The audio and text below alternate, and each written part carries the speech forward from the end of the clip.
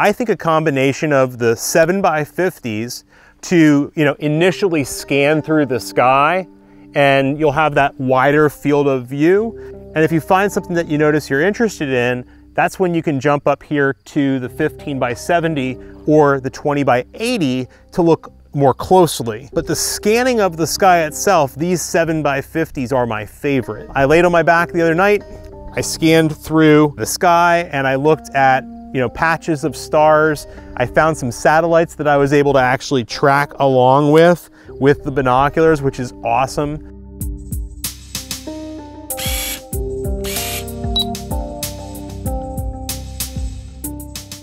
So the first thing you need to think about when you're outside under the sky is, what is it that you're wanting to look for?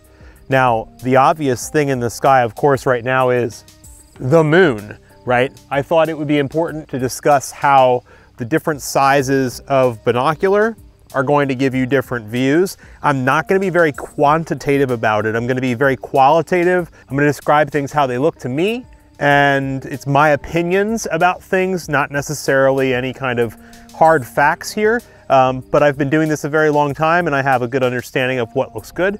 So I'll do my best to try to give you a sense of scale as well as detail. So the first ones are the 7x50s. Now the first thing to do, of course, is to get it in focus, but that's easier said than done, right? So holding my hand over the one for my left eye, I can get that in focus. And then I'm gonna hold my hand over my left binocular and I can change the diopter. Oh, that's smooth. So they have this thing right here, okay? You'll notice that that is the dial for the diopter, and it makes it so that this is super tactile when you're out here, that you can look at this dial and try to figure it out under dark skies with a normal binocular, or you can just feel it with this one. So I really like that. Also, don't forget that these cups do come out, and because those cups come out, and this is the same on all three of these SkyMaster Pro ED binoculars. First thing, once again, is to focus your left eye using the big dial, and then there's the diopter, and that diopter helps you to get the other eye in focus because your prescriptions are not identical. And by the way, if you wear glasses like I do, you do not need to wear them with your binocular unless you have an astigmatism, okay? And if you have an astigmatism, I recommend using the glasses, and these work fine. I prefer them because I do have an astigmatism. For me, I can look through my glasses in here. I can basically dial the cups down, and they do stop at different levels, and so I can get the exact level that works best for me. And once I've got that in the binocular, unless somebody else uses it, it'll just stay there. It's rock solid. I really like it. They're really nice in the hands for the ones that are the 7x50s. Another thing I want to remind you about is why you're tending to hold it here, because that's where the grips are naturally.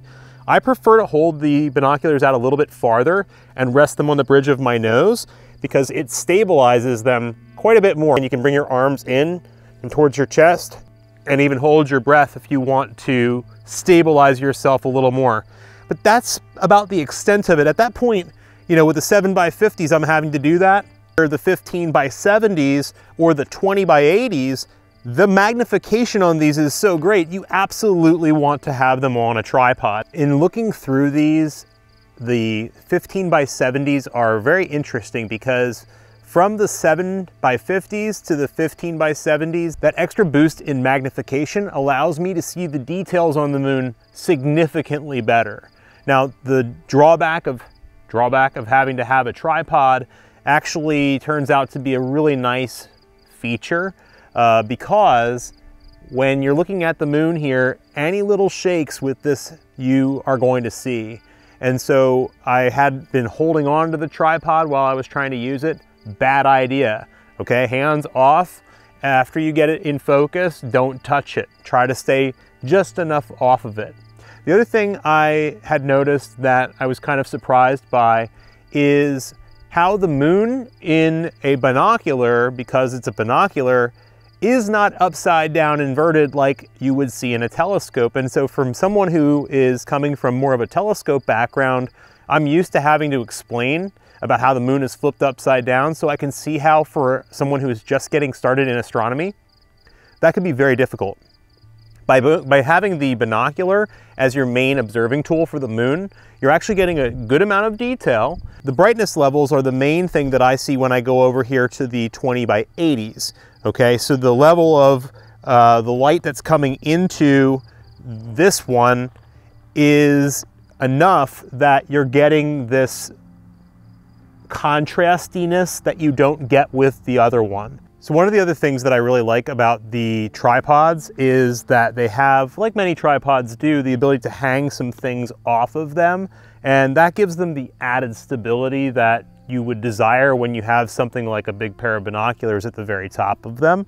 For now, I am just kind of hanging the 7x50s off of this in the bag, and I'm also hanging off of this one, the Ultima 80, which is a daytime spotting scope that you would use for birding or something. So I've got the 20 by 80 here, and I've got the 15 by 70 over here.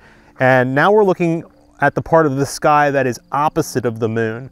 And so we can see there's a difference, but unfortunately at the farm, this is in the direction of the most city lights. So I do have a dome if you can see it there probably, a dome of city lights from my local town. This direction tends to be the most clear, and that's where the moon is right now.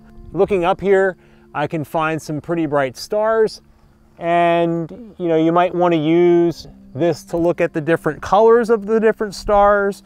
There are star clusters, such as globular clusters, that you might want to look at. There are open clusters of stars that you might want to look at. The stellar objects are usually pretty easily seen in binoculars because they're pinpoints of light. Some nebulae are visible, but it becomes more difficult because the actual photons are spread out as opposed to being like a star is where they're all concentrated. So be careful when you're looking at the magnitude scale of nebulae. And the same thing can go for galaxies. Some of them are visible in the binocular. They're sufficiently bright. Their surface brightness across the entire galaxy is very large, but there are many of them that you won't see. With either of these, I don't actually like to look for these objects with these types of binoculars right away. Here's where having the different ones is kind of like when you have different eyepieces. I actually don't like just starting with either of these two pairs of binoculars. I think a combination of the 7x50s to initially scan through the sky, and you'll have that wider field of view. And if you find something that you notice you're interested in, that's when you can jump up here to the 15 by 70 or the 20 by 80 to look more closely.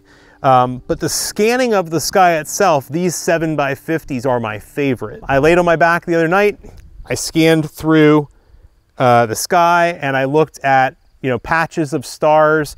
I found some satellites that I was able to actually track along with the binoculars, which is awesome. You're not going to see detail on those objects, but the International Space Station, you might have a chance. The smaller satellites, not so much. I am looking at Antares right now with the 7x50s, and the color of this star, this orangish color, is so different from all of the other stars that are around it. The temperature of the star is why it's the different colors. So that's actually indicating that Antares is cooler than the surrounding more blue colored stars or white colored stars.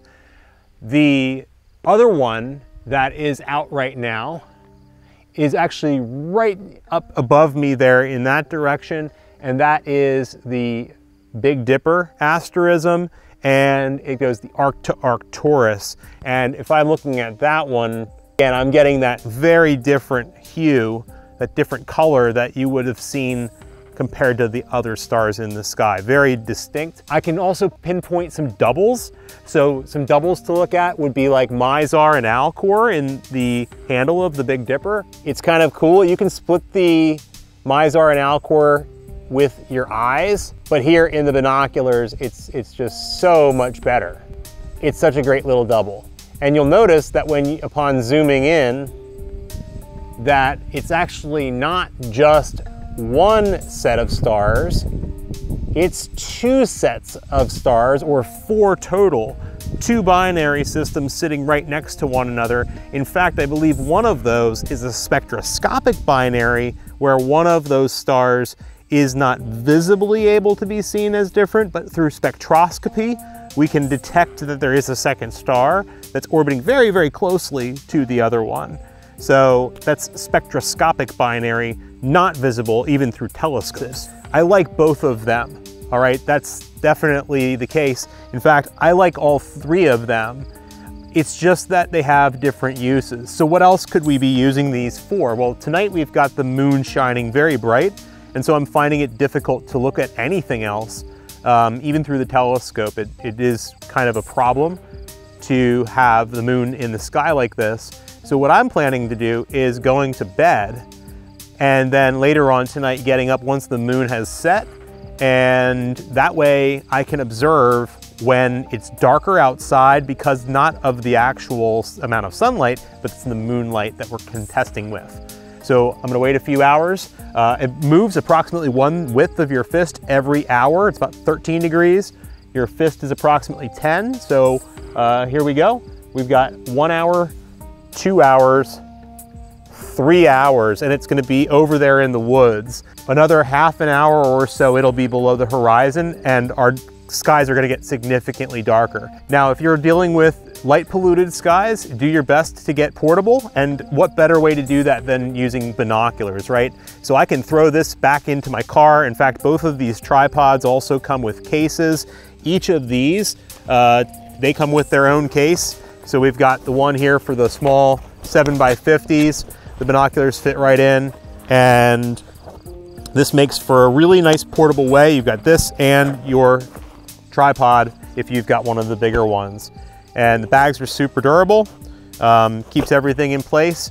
Don't forget, if you're getting the 7x50s or the 15x70s, that you're going to need to get the tripod adapter, whereas the 20x80 comes with the tripod adapter built into it. So you don't need it for that one. But that's such a great way to get portable and get out to those clear, dark skies. Thanks a lot, and keep looking up.